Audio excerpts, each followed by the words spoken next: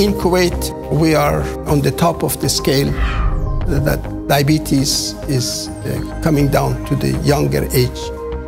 So we are in schools where we are looking at the children, we are training them what to do, and we are also making sure that they will apply this in the future so the type 2 diabetes will not be affecting them.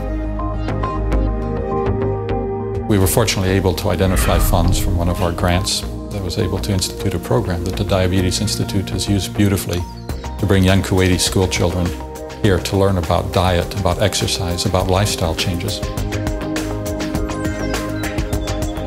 We played a lot of games, and my favorite game was that we were playing basketball and we're racing with the ball, and our team won because we are running fast.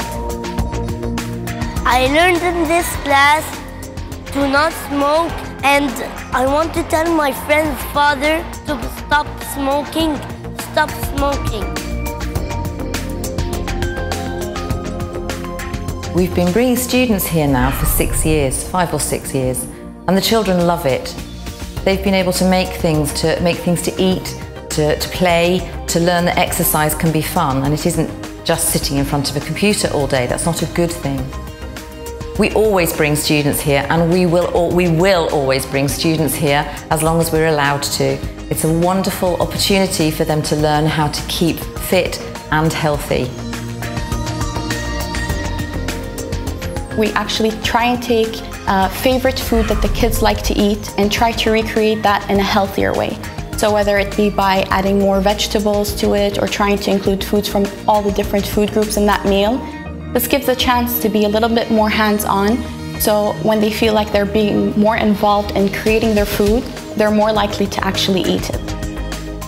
I used to make breakfast for my mum and dad, so that's why I like to give them a surprise.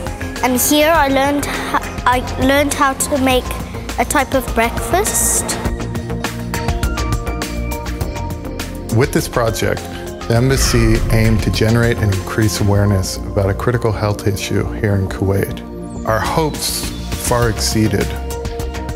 In the past year and a half, we had originally envisioned 18 schools to participate in this project. To date, we have done about 119 sessions, 46 schools, a range of both public and private schools, and reached over 5,000 children. So as you can see, we really met the expectations of the original grants, but also went beyond that as well.